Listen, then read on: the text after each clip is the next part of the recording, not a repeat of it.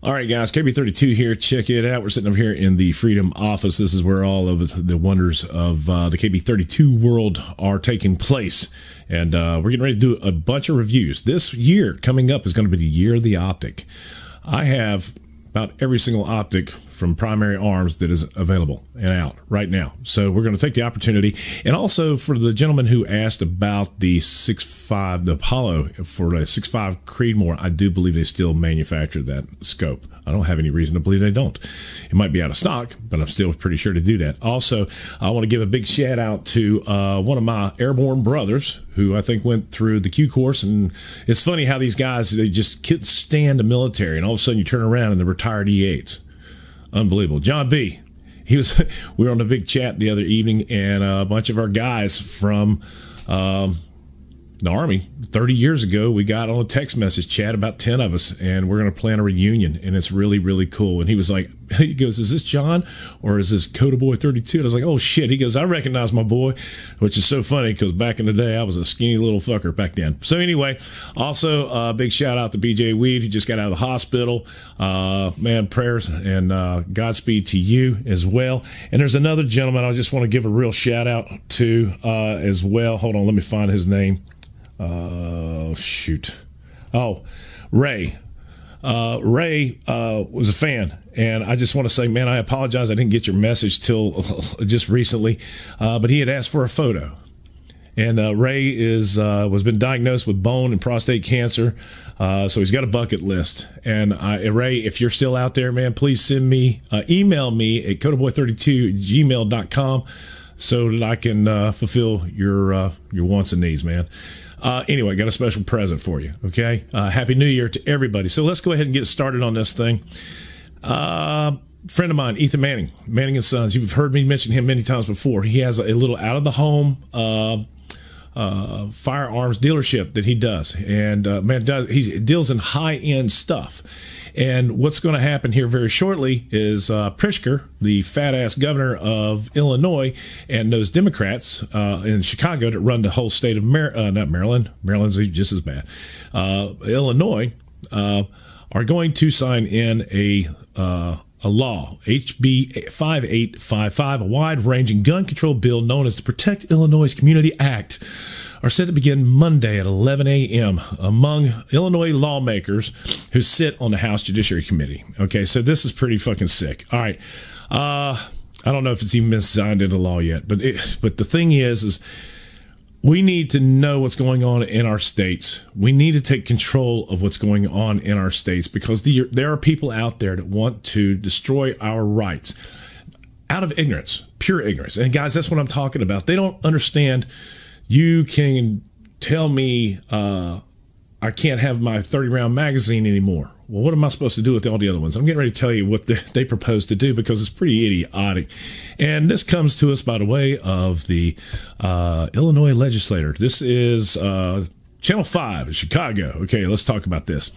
Hearings. All right, currently 7 states have laws on the books that ban assault weapons in at least some capacity, including California, Connecticut, Hawaii, Maryland, Massachusetts, New Jersey, and New York. And oh, why don't we want to be like those guys?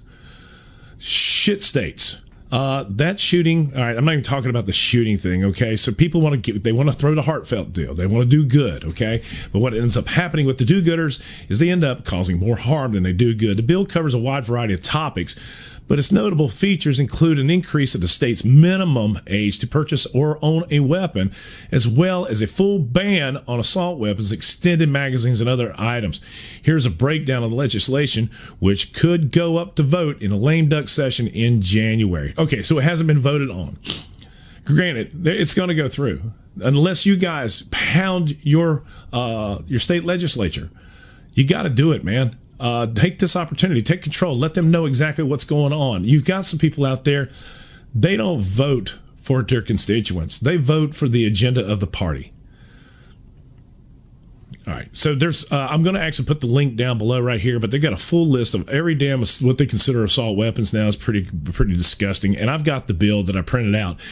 The bill also makes it illegal to own, purchase, or possess 50 caliber rifles and cartridges because, you know, Oh, but there is a language in the bill that allows owners who currently have such weapons to keep them. Now, check this out. They're going to allow you to keep them. Now, who was it yesterday that said registration?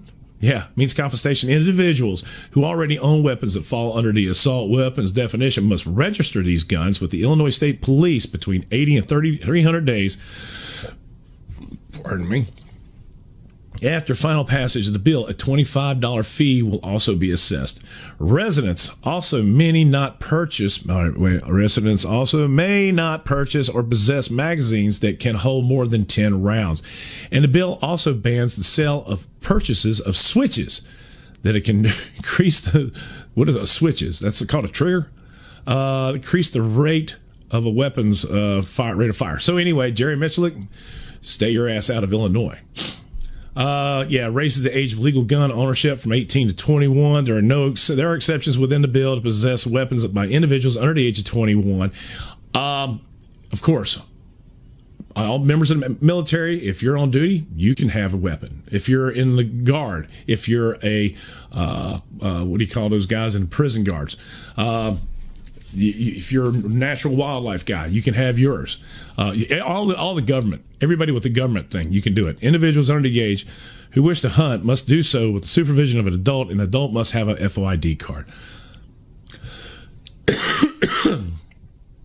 Oh, Lord. And also allows prosecutors to seek the revocation of gun ownership from those who trigger red flag laws. And I just don't even want to get involved in that stupid shit right there. That's just beginning to get stupid. Anyway, it's interesting how these people don't start talking about what the deal is. So what we're going to do real quickly, I'm going to pause it. I'm going to go to one of the gun shop owners and tell you exactly what they think. Stand by. All right. So needless to say, there's a lot of people out there that are really not happy about this. I'm not either, because it's catching on. It's one of those things that's just absolutely nuts. But what it's going to do is it's going to turn a lot of people who don't understand exactly what the change in the law is going to do as far as they're concerned.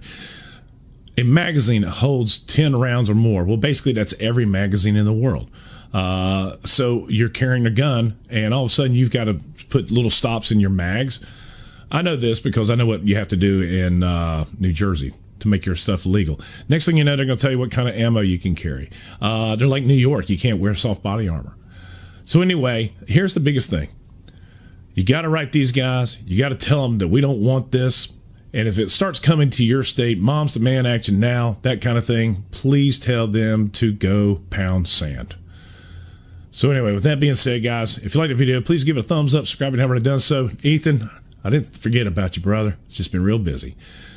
God bless America. God bless those men, women in uniform, 24/7 for our freedom, because freedom is not free. KB32, I'm out of here. Y'all be good. Boom.